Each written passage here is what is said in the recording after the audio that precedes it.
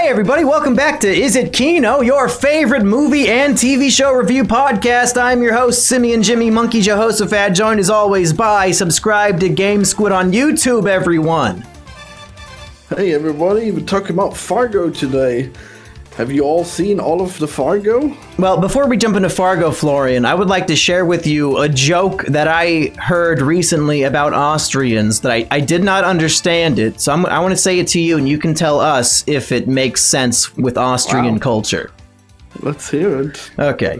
An Austrian walks into a bar and the bartender says, "What can I get for you?"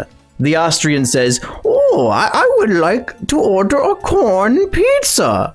Bartender says, "This is a bar. We don't serve corn pizza here." Austrian says, "Oh, I'm sorry. I must have walked into the wrong restaurant."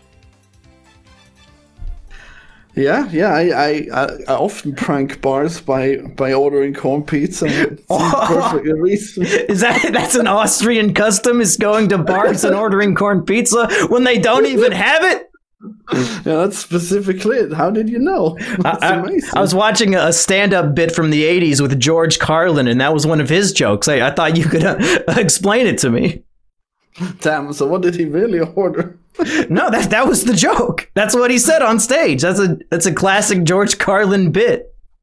I'm very doubtful of this. He does the 7 words you can't say on television, and he does the Austrian corn pizza bit. Those are his 2 most famous jokes. Wow. 7 words, huh? Yeah. You can't say bitch, cock, sucker, motherfucker, something like that. I don't know. I regret this already. You're not a big fan of George Carlin, but are you a big fan of Fargo, season 4, rated R? Hell yeah, it was pretty good. I mean, I don't know specifically comparing it to the other seasons, but just the fact that Fargo is back is always so good, man. The movie was all right. I guess the first season was amazing. I don't remember much about the second and the third season, and 4 was pretty good. Yeah, let's be clear to the audience. Fargo is an anthology series, so each season is its own independent story. You don't have to watch any of the other seasons. You can just jump in any season and enjoy it. So if you haven't watched the first 3 seasons, but you get interested in season 4 after this podcast, you can just go watch season 4, no problem. Well, you should still go and watch season 1, actually. That one's the best one. Yeah, that's my favorite, too. Only because everybody tells me I look like Martin Freeman, or I think that's his name. What's the name of the main actor from The Hobbit? Yeah, people say I look like him, which I take as a compliment, because I usually get that I look like McLovin or Lupin the Third. Now, you sure you're not more looking like Billy Bob Thornton? God, I wish. Throw out that beard, yeah. Oh my God. If I look like Billy Bob Thornton, I think my depression would be cured. Well, I mean, sometimes he looks pretty shabby. I mean, shabby's way better than whatever I have going on. You fucking baby. Like, you're so bad. Jeez. Yeah. And you're saying Heartsy shouldn't do it, and then you every time just so unhappy with your appearance. How dare you evoke the name of Heartsy on my show? Deplorable. So, season 4 of Fargo is the story of 2 rivaling gangs in 1950s Kansas City. You have the Italian gang and you have the African-American, black, what have you gang. And they're kind of going to war for territory and power, and that's the main thrust of the 11-episode arc. Florian, jump on in. What did you think? What are your ups and downs, your lefts and rights, your backwards and forwards on this season? Yeah, how did you enjoy the fact that the show is really pointing out that there was in fact racism against Italians? They weren't considered white. Are you happy about that political message? I still hate WAPs to this day. So yeah, I'm glad that they're identifying who is and is not white. What about Jews and Irish? I mean, if you're not me, then you're probably not white. Yes, Mumpy Jones, the whitest man in the world. I mean, if white people are going to be so exclusionary that, like, Irish people don't count as white, then, I mean, at this point, I might as well be the only white man left. And if you're not me, then you're not white. Damn. Yeah, so who was white then? Was it just, like, people that came from Britain? Is that where they came from? If I can use that as an excuse to say all British people are racist, then yes. Ah, that makes sense. Yeah. Well, anyways, I guess it sounds like this would be some kind of social justice show, but no, it was fairly good in any enjoyable way, even if you're not on board with that agenda. Well, I mean, that's not even an agenda. If you go watch the Gangs of New York movie with Leo DiCaprio, that's what that's about too. It was a real big deal that these people, immigrating or emigrating. I think it's immigrating when you're coming into a country. Not leaving, but a lot of people immigrating, even white people, faced a lot of discrimination, and they were treated as if they weren't white. I don't think that's an SJW agenda. I think most people can easily agree with that piece of history. No, they all had white privilege. What are you talking about? Yeah, you're right. I did not remember that being such a big point in Gangs of New York. Guess I didn't pay enough attention. Well, that's why all these like Irish people and stuff had to join gangs and the black market and commit crimes because nobody wanted to hire Irish people. You'd go to a store and there'd be a sign that says no blacks, no Irish.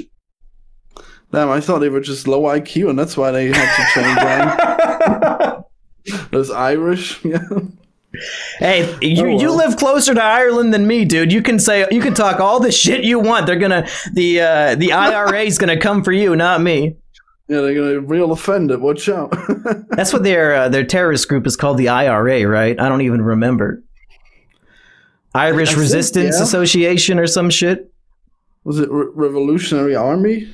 Might be, yeah. I don't know. I did a video, or I did a Kino episode about the Jackie Chan movie that had to do with Irish people or something, and I got a lot of stuff wrong, and everybody roasted me, so I shouldn't even try to talk about Irish history. I have no fucking clue. Well, I don't even know if they were legitimate or not, if they were like actual guerrilla freedom fighters or if they were just bloodthirsty terrorists. I guess you never know. I would assume terrorists, but, anybody who's using violence for political gains is a terrorist, I think. Anybody, you say? Who has the right to use violence for political gains, Florian? Please fill me in, you Austrian succubus. Let us all know. You ever hear of the American Independence War? You are a country of terrorists. That's what you are. How dare you rebel against the British crown? You guys are really the worst. They started it, man. We were peacefully protesting in that Boston Harbor, dumping the tea in, and they started shooting. It was the shot heard around the world, okay? They shot first, and we, we're the real Han Solo here.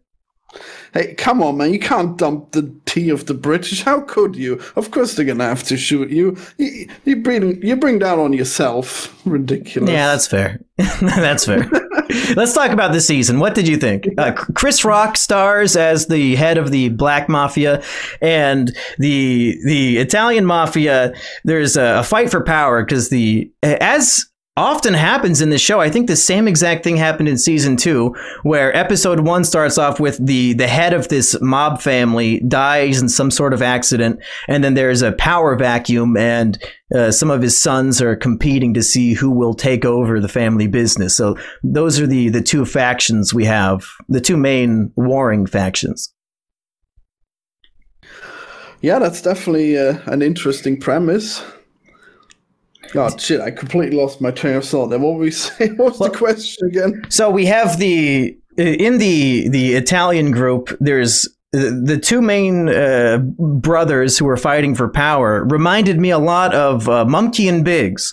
You've got the little guy who thinks he's in charge, and then you've got his brother who is fucking a ginormous monster muscle house of a man who might actually be in charge the whole time. Who can say? Yeah, Biggs is definitely ruling you from the shadows. That is correct. Yeah, but of course they learn that if they're divided, they will fall, and that really working together in a real freak the mighty sort of way, with the little guy as the brains and the big guy as the brawn, that's the solution to win the day. And all you have to do is not trip over a rock and shoot yourself in the head, and you'll probably survive. Yeah, you'd think that's like the opposite of the moral. As soon as they were getting along, he just dies in a freak accident. They had at least 2 episodes of thriving and surviving. It was just a terrible fate that fell before him. No, that was really tragic. There were actually a lot of characters that I was kind of rooting for, and then they all died. Amazing. I guess that's what you get in Fargo. Never time for sequels. We always gotta dig up a whole new anthology. I mean, is that what you call it? Anthology, yeah. Right. Yeah, speaking of a lot of characters, though, I think this is one of the main issues with the last 3 seasons of Fargo. I don't think it's a coincidence that we both agree season 1 is the best. And that's because season 1 is very, very heavily focused on 2 main characters. You've got Martin Freeman's character, who's like the Walter White of that season. And then you have Billy Bob Thornton. And these are 2 very deep, complex, interesting characters. And we get to see their journeys over the course of the season. But then in every subsequent season, he's really Noah Hawley, who produces and writes the show. He's really been trying to flex his muscles, his creativity muscles and his storytelling muscles in ways that aren't always the best for giving us characters that we really, truly understand. And like we did in season 1. And it seems like he's adding in a little bit too much. The seasons often feel a bit overstuffed with too many characters, too many plot threads going on, and it feels less focused than season 1. Would you agree with that, or would you say this was pretty straightforward? Yeah, no, that's definitely true. I guess the thing is that he could have done it with this many characters. It would have been good if he had made a longer season, I guess. How long is it? 11 episodes? Yeah, usually I think Fargo is 10 episodes, and this one ended up being 11. I might be wrong, though. Or am I wrong? Is it only 7? God, I need to look this up. No, this season was 11 episodes for sure. I just watched it the other day. Good. Well, I guess it felt shorter than I thought. What else did I watch that was 7 episodes? Never mind. Yeah, okay, I guess it was just too many characters. I feel like they should have been explored more. Oh, well. But then again, I don't know. I don't know how long he can go with people just dying randomly. Is that never going to get boring? It's like, oh, this guy's having a really great moment. Oh, hurricane blows him away. Cool. Like, what the hell? Come on. No restraint. I think I will convince you by the end of this podcast that, and spoilers, obviously, but it's Fargo. You know, all the bad guys are going to fucking die. But I think I can convince you that the tornado scene was actually pure kino and was heavily foreshadowed from the very beginning of the show. And when it happened, I was like, oh, this is brilliant. But before we get into that. Season 1 or season 4? Season 4. Oh, okay. Well, damn. No, what I like about Fargo is that it's like a modern day folk stories taking place in the Midwest about true crime, but of course these aren't actual true stories. I like that they always start off each episode saying this is a true story, and out of respect for the dead, we're gonna tell it exactly as it happened. But then, like in season 2, fucking aliens show up, and this season a fucking tornado shows up and just sucks the bad guy straight out of the gunfight. So obviously it's all fucking bullshit. But I like these as Midwestern crime folk stories where at the end of the day, whether no matter which side you started on, if you are a bad guy who did bad things to innocent people, you almost always get your comeuppance by the end of either the Fargo movie or the end of the season. And even people who had an arc where they're redeemed and they become maybe a good guy at the end, if they killed innocent people, they usually end up dead. Wow, I don't know, man. To me, it just feels like that movie, Final Destination, where just everyone needs to die. Yeah. Except for, I guess, the boring characters that didn't kill anyone. So let me red pill you on the tornado. In episode 3, there's a scene where Chris Rock is talking to his business partner. His name is Dr. Senator, which I thought was pretty great. Him and Dr. Senator they're trying to go legit instead of doing all the underground business of gambling and selling firearms and stuff. They invented a new thing called the credit card, where you can I don't know how it works. I guess you can pay for something with the credit card and then pay it off later. How a credit card works. Did it blow your mind that Noah Hawley had the audacity to say black people invented the credit card? Isn't that true? I think I heard that somewhere. You think Chris Rock invented the credit card? Yes. Okay. For all I know, it is true, and then white people stole it because that's what happens in the show.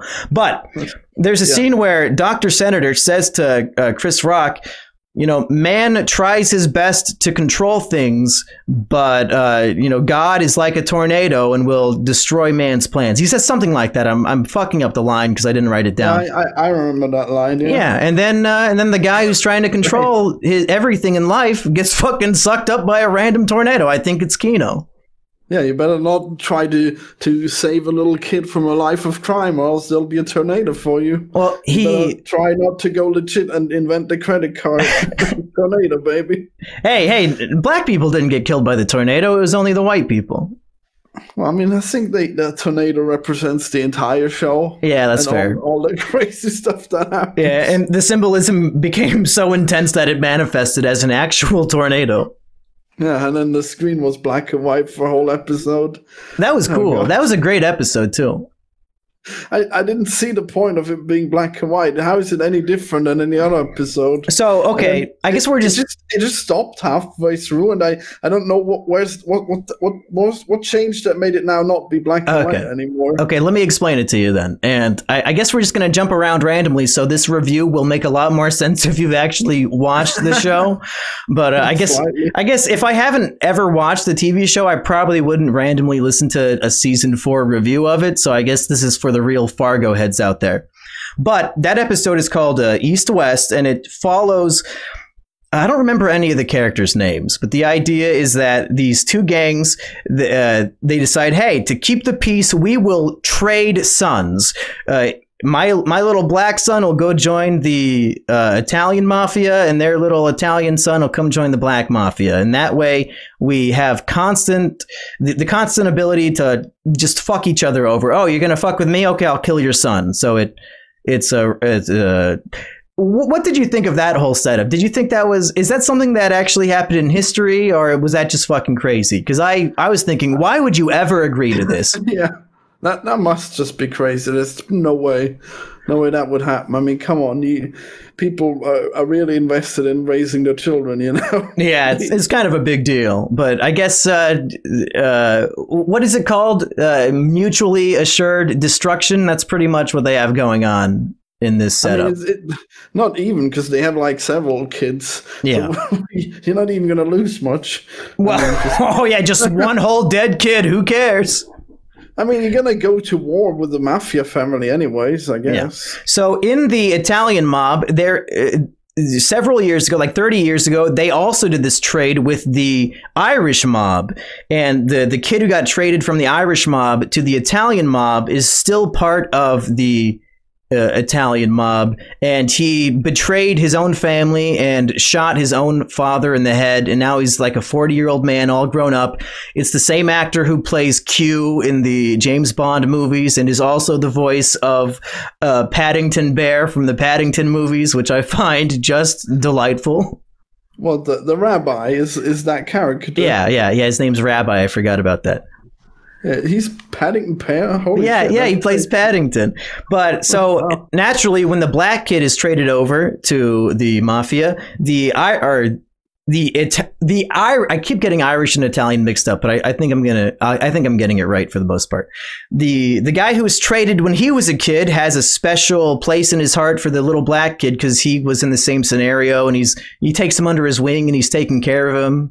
And they decide, you know what? Fuck this shit. I'm running away. I'm taking the kid with me. We're going to start our own life somewhere else and get away from all this mobster shit. And that brings us to the black and white episode where they're being pursued by their people and he's trying to get away. They decide to stop at a little hotel in the middle of nowhere, and the hotel's all weird. The episode's in black and white. They go by a billboard that it has not been completed yet, and the billboard says, "The future is," and then the final word has not been finished on the billboard. So the guy is like, "The future is what?"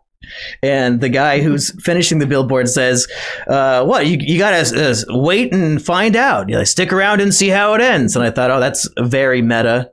I hope I hope we see that the future is something worth waiting for in this show.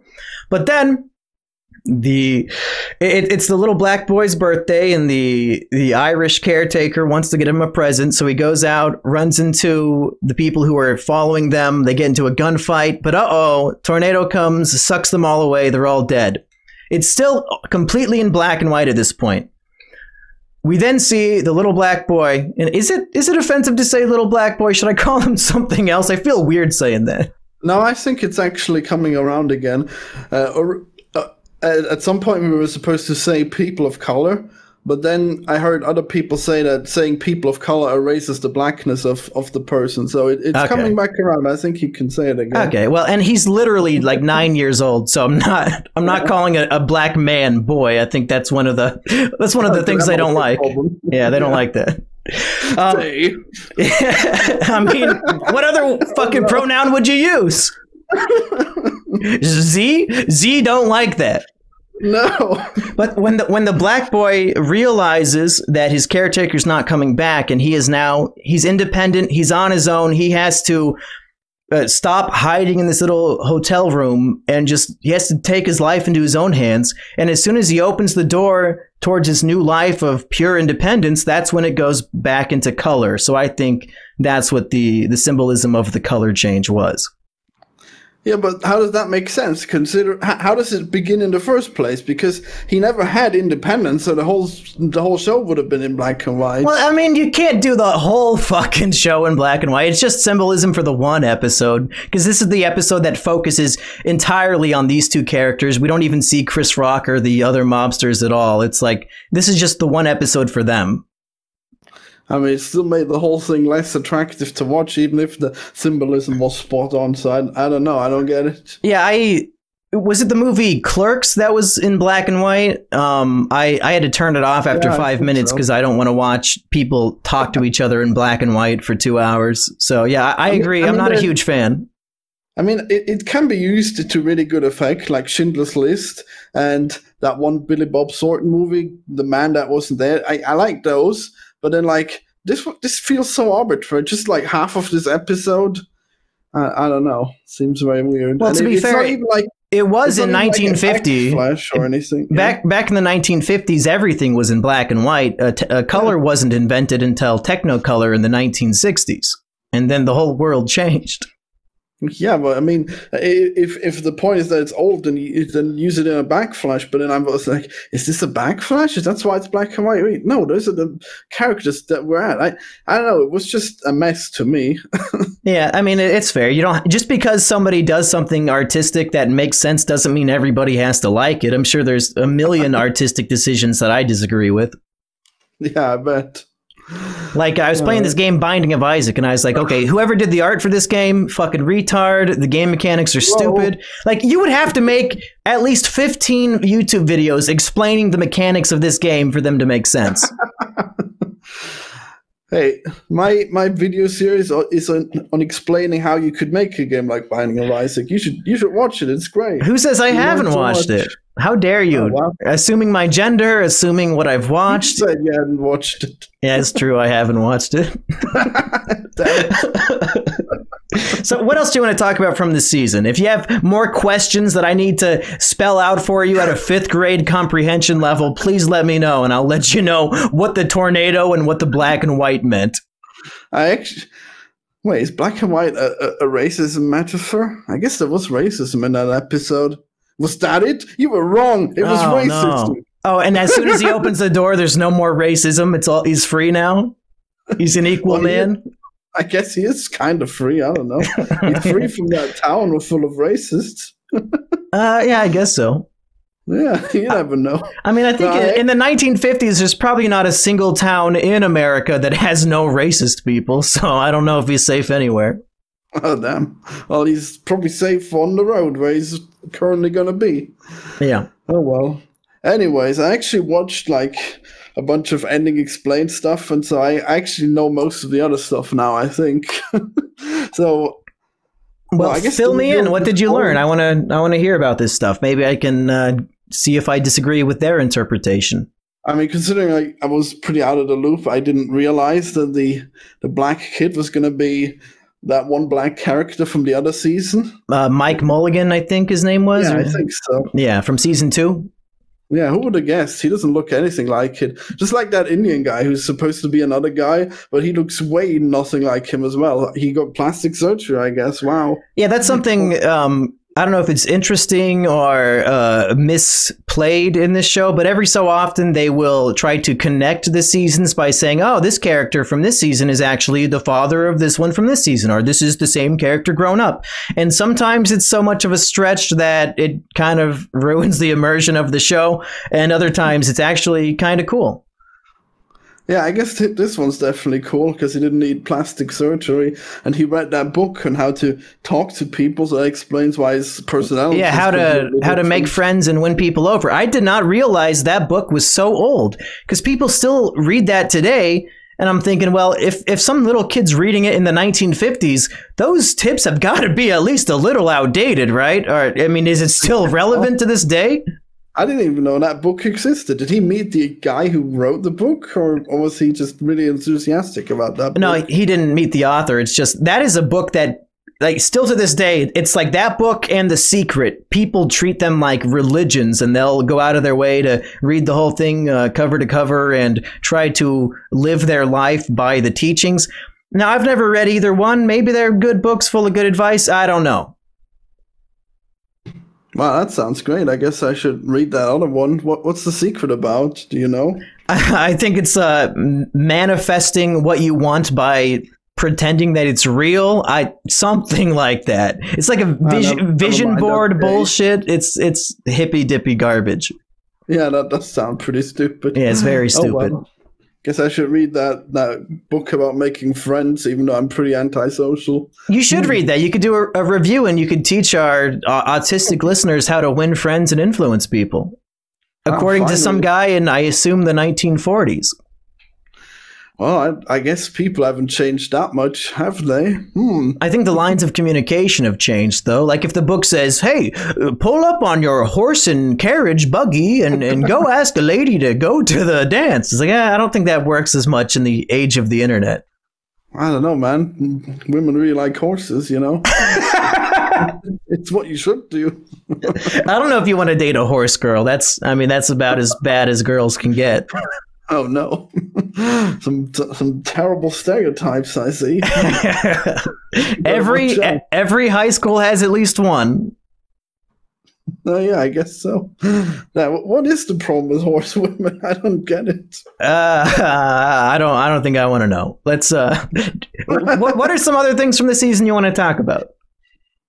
Well, I guess I should say most of the characters are pretty good. So what was your favorite one? The character I liked the most was, there is a 40-year-old nurse who, with red hair, very cute little actress. She was recently in the Netflix movie I'm Thinking of Ending Things, or I think that's what the name is. Oh, damn, I need to watch that then.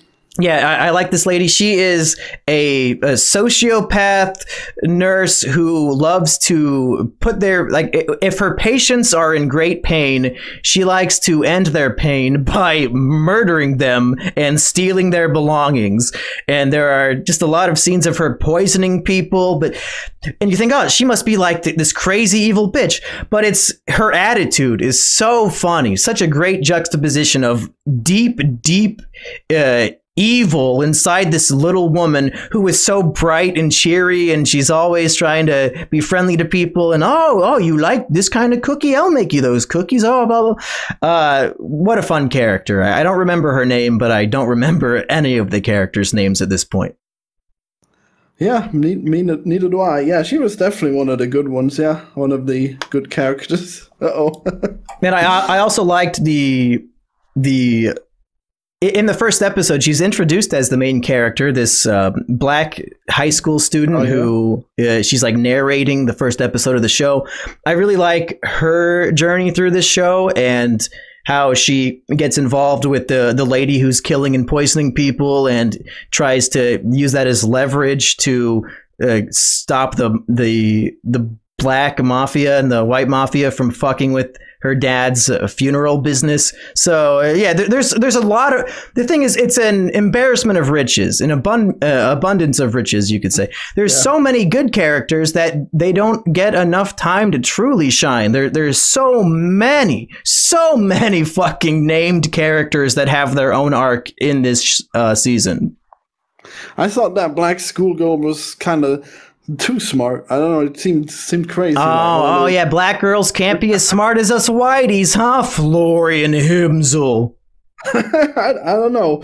That whole plot of getting the two mafias to stop fighting, that's pretty crazy. How'd she come up with that one all by herself? I think they did their homework and showed us the steps of her logically coming to the conclusion by doing the research and all that. Because she had information nobody else had. She's the only person who knew that this nurse was killing her patients and stealing their belongings. So she's the only one who could have drawn that, come to that conclusion. Yeah, I guess that's true. I don't know. It's just the way that she talks is very strange, in a way that she just seems to know too much. And I don't know, it's like she's a character from like our time, and she goes back and she sees all the things that are wrong with this world, and then she points them out in a way that's understandable for modern audiences. She's Seth MacFarlane's character in A Million Ways to Die in the West. Yeah, exactly. Yeah, well, that's fine. I'll take it. You agree? Damn. I mean, I don't think she's too smart. I just think she's, the valedictorian of her class. She's a very studious, intelligent young woman in the 1950s, back when they didn't have fucking iPhones and iPads that you could play games on all day. She just, like, if she wants to do something for fun, she has to open a book. So it does not blow my mind that she would be so intelligent. I find that pretty hard to believe, that people back in those days would be that smart just from reading books.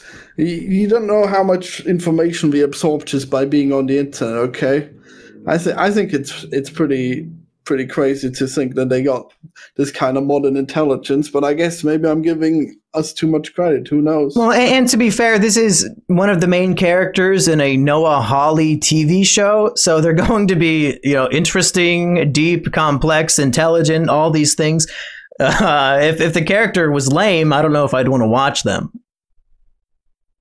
Well, okay, I guess that's pretty cool. I guess so. My favorite characters, I guess, are like the detective. He's called Dick something. You know his character. I mean his actor. I think his actor is called Timothy Oliphant, which is that was great. Timothy Oliphant, the guy who had the nervous tick, and he's always what is that called when you have to like? Wait, no, the nervous tick is the other one. Oh, you like the Mormon detective? Yeah, that's yeah, that was Timothy Oliphant. That's right. I was very confused when I thought it was the other guy. Yeah, that would be weird. Yeah. Who would like that guy? Oh, I love that guy too. What is that condition called? Is it OCD, when you have to like knock on a door 5 times before you open it? I thought that guy had one of the best story arcs of the whole season too. I mean, I guess, but it's just like so Fargo that he would be like the one who shits himself in fear, and then he's the only one who survives in the end. Okay, great. He doesn't survive. He gets killed too. Well, yeah, well, at least he survives that shootout as the only person, I guess. Yeah. Well, the only. So, what did you like on the side of the law? What did you like about the Mormon missionary? He wasn't just a cop or a detective. He was like a federal agent. What do they call that? Oh God, he had like marshal? Yeah, he was a marshal. That's right. What did you like about that character? Well, I guess he plays that character in anything he's in, so I guess I just like the actor very much. Yeah, that's fair. Yeah, he just goes and then he rubs people the wrong way, and then he gets information in weird ways. It's pretty cool. He's always pulling out. He has like a bag full of carrots in his pocket, like he's fucking Bugs Bunny, and he keeps pulling them out and chewing on them while interviewing people. I can't even imagine anyone actually liking carrots. I guess he must be some pretty good guy. You like carrots? Fuck no. Cold carrots, so gross. I'm not about that. If they're like steamed and they're all soft and squishy, I'll eat those all day. That's no problem. Yeah, man, cold carrots are really gross. Yeah, fuck that. Way too crunchy. I'm gonna chip a tooth eating some disgusting shit. Fuck that. I'd rather break my teeth eating milk duds.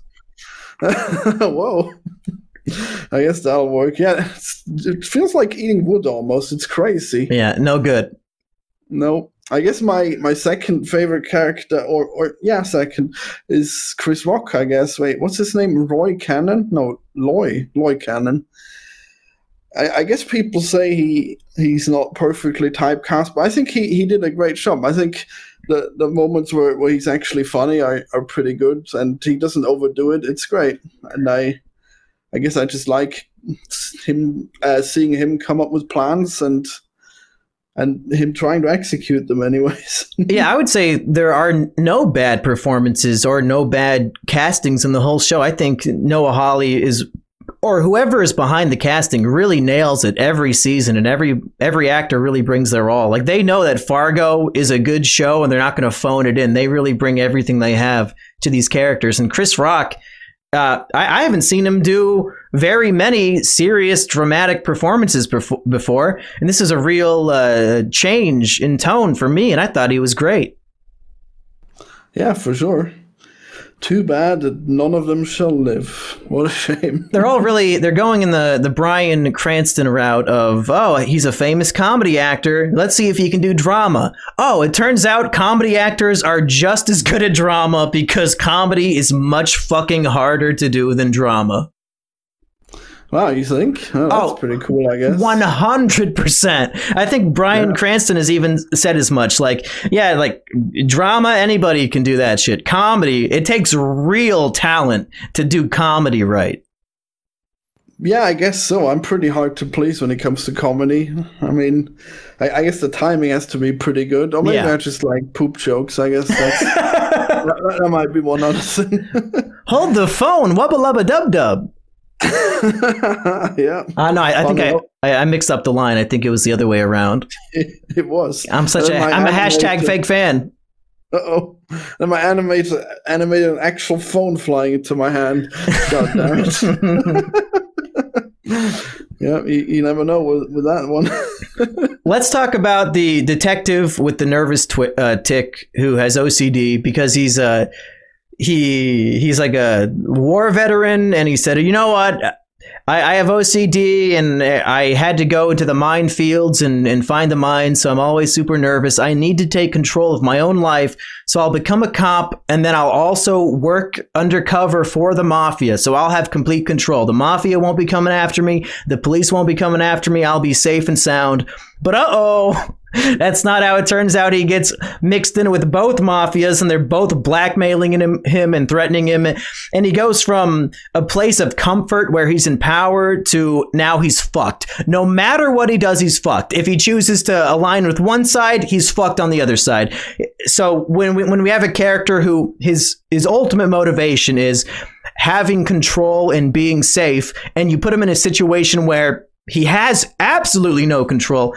I was thrilled watching him go through this and try to use his psychosis and OCD and all these things to get out of the situation. And ultimately, he does get the upper hand, and he becomes like, he makes the kingmaker move. He gets rid of all the witnesses, and he's finally in a place where he's safe. But then he gets shot and killed anyway by the character who I compared to Biggs. Tragic. Oh, was that him? Damn, what a shame. Yeah, I guess I remember that now. Yeah. Damn. Yeah, well, I guess I really like the part where he decides, yeah, I'm gonna be on the side of the law for now, and then that one actually worked out, I guess. But was it sincere? I don't remember. I don't think anything he does is actually sincere. I think he's always just looking out for, one, himself, and two, his collection of dolls. Or he's like the Alpine Shepherd boy from Better Call Saul. He has a collection of these weird little fucking knick-knack things that I don't like. Is that how old those are? Yeah, I guess so. I don't know. But I think the main through line of our review here is if you people like interesting, quirky characters, Fargo is 100% the show for you, because they're going to give you a metric shit ton of great, interesting, complex characters. The only issue is that sometimes they give us way too many and we feel overwhelmed. Yeah, I guess so. They could have done the whole second season on those characters. Would have been pretty good. Oh well. So I guess, is the kino? Yes, it is. We did it. Oh, hell yeah, dude. I mean, we still have a little bit of time if you want to bring up anything else. But yeah, I would say all 4 seasons have consistently been kino, with season 1 being my S rank tier. Have you reviewed that one on the show yet? No, I think Erich and I did season 3, maybe, but I don't fucking remember. We should rewatch season 1 and review it. It'll be great. Yeah, we could do that. I mean, it seems like a lot of TV watching and effort for something that's going to get 500 views. But sure, I guess I can binge that fucking shit. Well, I need to watch it again. Okay, I need more Fargo. Yeah, that's fair. That's fair. So is there going to be another season? I never know, I guess. Noah Hawley, he, unlike other TV shows with a new season every year, Noah Hawley waits until he has a really good idea and then goes into production. So we usually have to wait maybe 2, 3, 4 years for each new Fargo season. And actually, it was just announced on the Disney Investor Day. I don't know. Did you pay attention to that when Disney announced all their new movies and TV shows? Right, this is Disney? No, but it ties in. Disney announced now that they own Fox, they're going to create a TV show about the movie Alien, and Noah Hawley is set to produce it and be the head writer on it. So he might be busy doing Alien for a while, and we probably won't get Fargo again anytime soon. Ah, that's too bad. I don't even like Alien. Yeah, I've never seen it, but I'm sure it's good. I just haven't seen it. I mean, I guess like people like the first one and then they're not into the other ones, but the first one is, to me, not particularly interesting. So I guess I've heard that Alien and Aliens are both good, and then Ridley Scott kind of gets up his own ass with like Prometheus and all these other movies. But I really can't speak on him because I haven't seen any of them. Yeah, I guess so. Well, I remember watching them, but I guess no one will agree with my opinions. I guess I'm not big on horror movies anyways. Yeah. Well, is that all we have for today? Should we wrap up this kino and ask people, hey, would you like to go check out Game Squid on YouTube, everyone?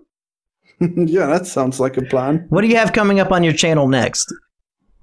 Oh, damn. Well, I guess I gotta do I have another piece to do on that Half-Life collab. I don't know. Did you see the... I did. I've also never played Half-Life, so I did not understand your animation at all, but I watched it.